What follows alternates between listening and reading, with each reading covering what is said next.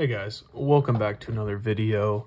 Today I have a new balisong for you guys to check out. This is one that was sent my way through an authorized dealer. This is the LDY Cygnus. Now, LDY does not have an official website. You actually have to DM, I think it's DM two people on Instagram that run the LDY, and then there's a couple people who are sponsored by LDY. I personally got this one from a guy named Deaths_Flips. So shout out to him. But this is a brand new one from LDY, and I gotta tell you guys, I am absolutely blown away by this. I have seen a ton of, a handful of reviews of these, and everything has been basically like as good as it could get. So here's the balisong. This is what it comes in. It's this cool case. Kind of looks like a Beats case or something. But we'll get into the balisong in a second. But so you get a trainer blade, which is very nice. And then you also get some of this stuff over here. So this is a extra set of hardware. It comes with literally everything, which is awesome to see. This is one of those, I forget what they call it, NFT tags or something like that. You put it up to your phone and basically it's like a COA card that has like all the specs of the knife on it, which is really cool, kind of like, you know, just something original. And then you've got these very awesome LDY band-aids, which I'll probably end up needing. And then you've got this really nice cloth as well, and a couple of these little snacks. But this cleaning cloth it's thick and it's huge too, which I really appreciate.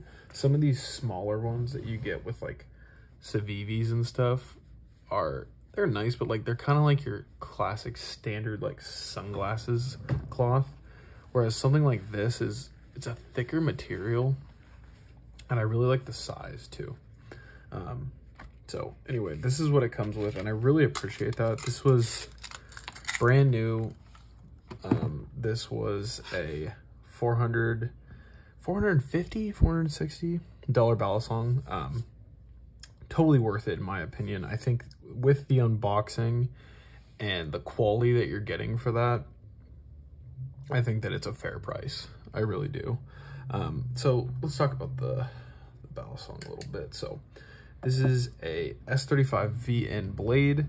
This is titanium liners, we'll call them, with G10 scales, and you can see the G10 is actually inlaid into the titanium. So they mill out this titanium here, and then they lay the G10 inside, which gives it a very unique feel. I've seen a lot of other reviews compare it to the replicant, and their comparison is because these are G10 scales as well, but as you can see, they are just slabs of G10, and honestly, these two could not flip more different in my opinion. This is a heavy balisong. This is light. It's got great grip because of that G10, but it is so light and it's very floaty, very bouncy. I've only had this, I've only flipped this for a couple hours, and let me tell you, I'm already in love with it. It's basically everything I love about this and everything I love about the crack rack and combined, but we'll get into that. Let's continue with the specs and everything. What's nice about this card is when you do put it up to your phone, it gives you all the specs. Like it even gives you like the bushing diameter, the pivot diameter, like every diameter and every size of every little screw that's in this, which is really cool to see. I like when they're transparent like that. They want to give you as much information as possible. And that's just nice. You know, you're spending this much money on a knife, on a balisong, and that's what you want to see. So the construction of this thing is really what impressed me right off the bat. I love the look of this blade. But it's these handles that I really love, and the grip is just, it's insane. Like, personally, there's always been like this, you know, it always feels like these channel balisongs are like the more premium option, you know, where it's one piece of titanium and then they just mill it out. But honestly, the sandwich construction just offers so much more grip, being that both sides are open. So you have grip on both sides. They have these nice cutouts here, and then the whole thing is basically covered in G10. So, I mean, it's basically the best of both worlds, in my opinion. Like I said, this thing feels great. Carries momentum well. Aerials are easy to time. Chaplains feel great too. Like right here, they have the exposed titanium, and it really does. Like, you can tell that everything on this balisong was designed for a purpose, and I really enjoy that. Kind of the comparison I was making earlier. While flipping this, it reminds me of the Crack-Racken. And I say that for a couple of reasons. So, as you can see, they are basically identical in size. I think the Crack-Racken is a bit heavier, and when you're flipping, you can definitely tell this is a bit more neutral, in my opinion. But this G10 makes it just bounce and float. Something that, you know, you achieve with the Crack-Racken, but not something you achieve with the Replicant, in my opinion. Now, as you can see, the Replicant is a little bit shorter than these two, and it is definitely heavier. And this is nice for carrying momentum, but it can make some tricks a little annoying.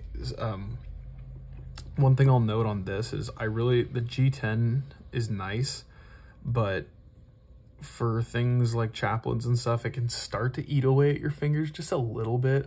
I have rough skin, so I don't really notice it as much, but if I'm doing like a solid hour of flipping, I will notice it.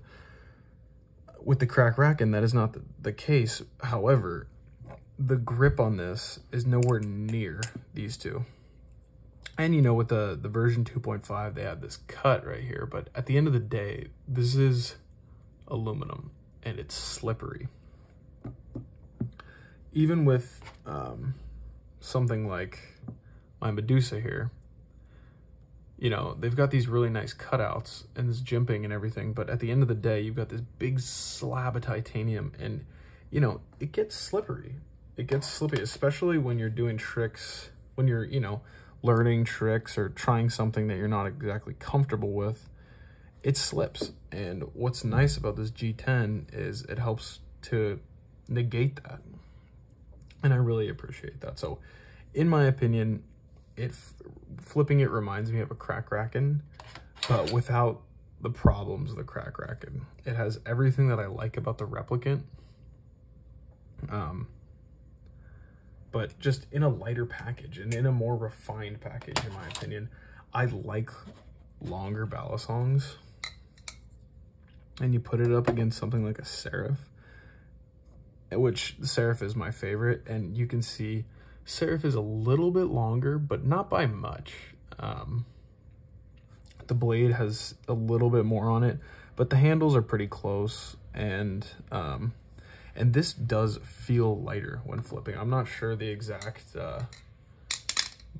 specs on these, but it feels lighter, and it feels very refined, and I really like that about this. So yeah, there's kind of my little overview / review of the LDY Cygnus. I'm going to keep flipping this thing. Maybe I'll do a bit more of a review down the road. But as it stands right now, this just went to the tippy top of my list as my favorite flipper, right there with the Seraph. And, you know, again, the Seraph is $200 more. So just keep that in mind. But yeah, LDY, they do drops through Instagram right now.